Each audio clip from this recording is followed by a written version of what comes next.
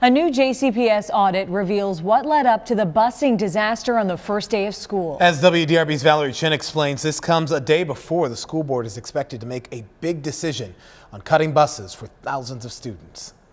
The Jefferson County Board of Education requested an audit on what happened on the first day of school. Now the study is out and it's nearly 250 pages. It was chaos, late buses, and some students not getting home until 9 p.m. on the first day of school. But how did this happen? What went wrong? What we failed to do was to change our systems of support and to ensure that buses and routes were always moving forward. We failed to provide the supports to our bus drivers they needed. We failed to provide the supports to our schools that they needed.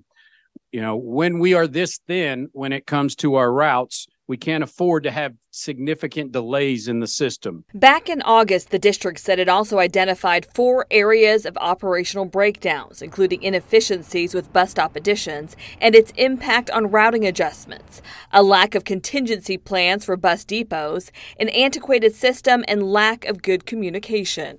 This JCPS transportation audit was just released. Even though the superintendent and officials talked about the issues on the first day, this audit studied it even more.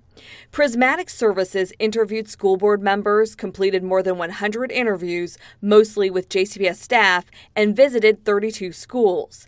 Prismatic says project limitations included staff with concerns about confidentiality and retaliation for sharing information, and the number of interviewees expressing these types of concerns was higher than usual.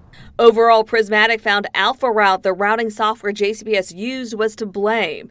Prismatic says AR had some unsafe bus stops. Essential stops, such as daycare locations and before and after school stops, were eliminated, and the list goes on. Prismatic is also recommending reworking routes that Alpha Route made, create more effective communications processes around routing, adopt an integrated routing, GPS, and camera system, and evaluate the potential for implementing greater depot use.